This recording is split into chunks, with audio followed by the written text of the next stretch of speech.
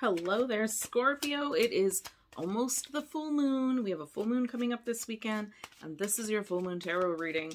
If you're new to the channel, hi, my name is Melissa, and I do the zodiac readings on the new moon and the full moon, or based on them anyways. Where the new moon, we were looking at setting intentions. The full moon, we are looking at what is peaking, what the moon is revealing or bringing to you. So that is what we're going to look at. And I also do witchy unboxing videos and other types of tarot readings that are not like personal general readings or whatever. I don't offer personal readings. I mean general anyway. And Metaphysical Monday occasionally, not every Monday, because a mom is tired. And yeah, where we talk about magical stuff. Let's get into this reading. I'm so sorry.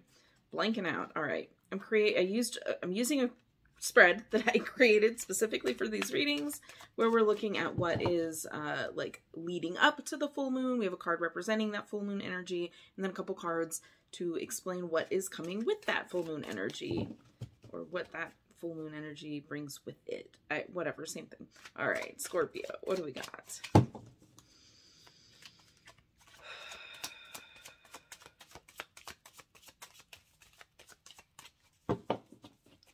All right, we try and do this in 10 minutes, just, you know, because you're busy and I'm busy, and it's just better that way.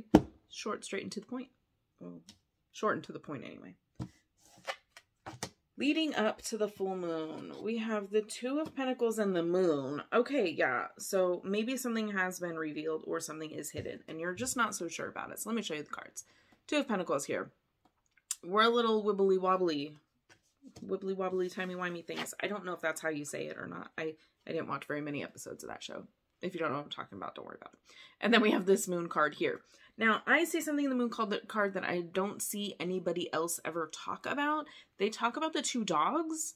But for me personally, I see a dog and a wolf, which other people see as well. But I see like it's almost like the moon is bringing out that like primal part of you. And the moon controls over water, rules over water, whatever. This is a tough one. This is going to be the last one for the day. The moon rules water, so we're looking at that primal instinct, instinctual stuff, trusting your intuition, also leading to intuition, but also like that primal water energy, which would go into emotions. Like it's almost like mama bear type instincts, protective, nurturing energy, if you want to go that route. That's like very not typical for the moon, but that's just what I get from it. I read intuitively, so I do know the traditional meanings of them, and I try to point that out and compare it to what I'm getting intuitively. But yeah, so leading up to the full moon, we have like maybe some secrets being revealed here. Maybe something that you weren't sure about, like you were going one way or the other, could have been.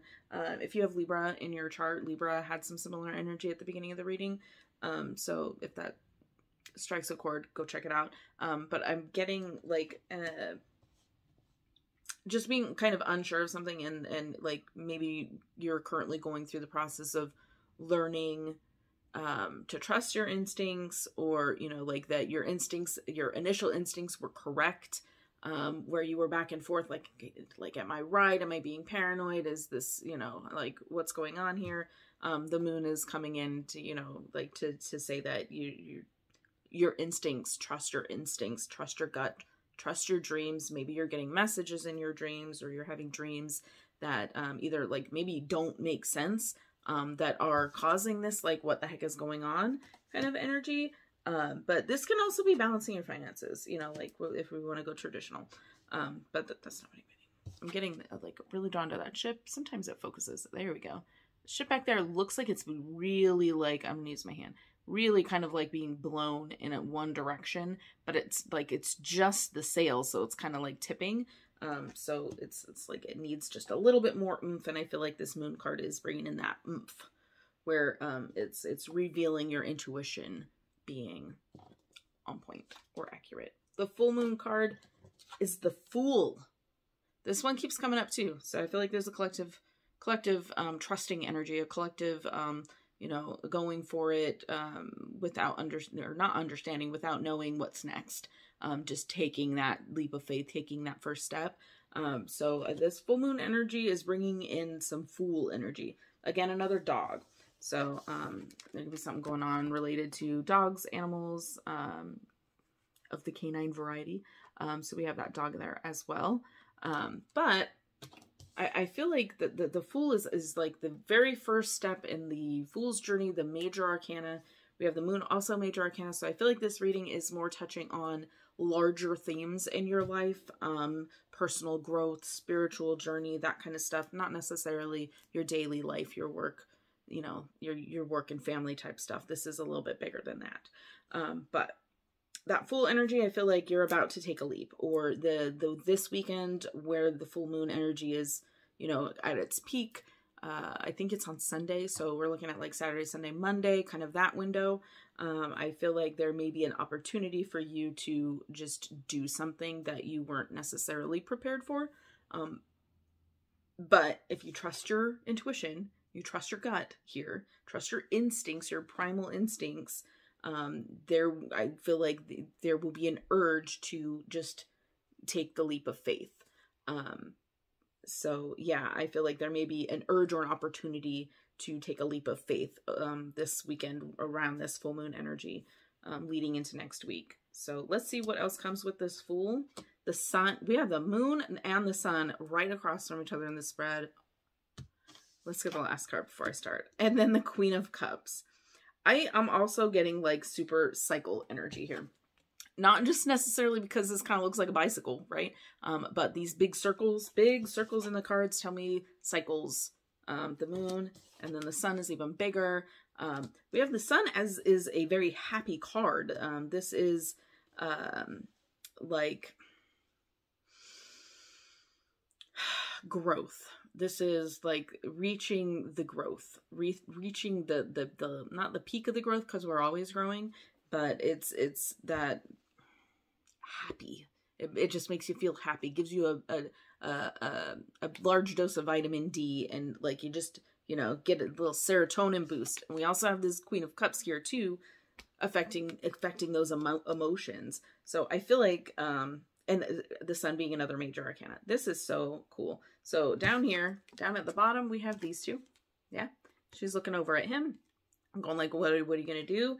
You going to make a decision, or I'm proud of the decision that you made, because this is, you know, timeline-wise, this is after the fact. And then across from each other, we have the moon and then the sun. So night first, then day. That may have some kind of influence in your life as well. I'm really kind of get some sleep from these two being here. Almost like you want to go to bed early enough to come see the sunrise. So you know what I mean? Like I'm kind of getting the urge to tell you to get some sleep. Make sure you're resting properly. There's not really any resting cards here, but that's just what I'm getting intuitively. But yeah, so those two are across from each other in the reading as well, with those big giant circles, the sun and the moon, kind of opposites. If you were to put this spin on it, this would be like a feminine and a masculine, because this is the water and this is the fire. So aggressive but nurturing. Be aggressively nurturing. That would be, when I said that would be, my brain finished the sentence with fire. That would be fire. I don't say that, so I don't know what that means or where that came from. And then the Fool is literally like on top of the little pyramid of the sun, moon, and Fool up at the top there. So trusting your guts on whatever this journey, like if trusting your instincts, trusting your intuition, looking for messages in your dreams, doing dream work. I created a dream journal on Amazon. It's called Dreaming with Intention. If you want to look that up, it's just a guided dream journal that kind of goes through a process of how to get messages in your dreams. So if you're interested in doing dream work, check that out. There's a link to my author shop thing on Amazon in the description. Anyways, I'm not here to sell. But anyways, so I feel like if you trust your instincts, you're trusting yourself here. The Fool, I get more trusting your surroundings, trusting that there will be a soft place for you to land when you take this leap. I always say this with the Fool card. It's just what I say because it's what comes up for me. It's how I relate to the card, and it is leap and a net will appear. Notably in the movie, not Evan Almighty, the other one, the Bruce Almighty. Morgan Freeman kind of goes over that. Leap and a net will appear. That is trusting your surroundings, where we have this moon energy that is trusting inside of you. And then kind of like the sun is almost like your physical body, like if we were to relate those all three together like that, with the Queen of Cups being like the one, again, more nurturing energy, right? Fire, nurturing, aggressive nurturing in this as well, in these two cards as well in this scenario. So like aggressive nurturing, trusting your instincts. That's what the Queen does. The Queen rules with her instincts and her gut. And I feel like this full moon is bringing in some, maybe an opportunity to take a leap of faith, trust your surroundings, trust yourself. This is a big trust exercise, this full moon, over the weekend. So yeah, I feel like that could be coming in hot. Fire sign. Anyways, yeah, so, but I feel like, you will be pleased with the results if you just trust your gut here and your surroundings. Trust that the people around you have your back. Trusting, you know, like if there's people that don't have your back, get them out of your circle. But and that way you could trust fall in any direction, someone will catch you. But that's kind of what I'm getting here, is really big trust energy.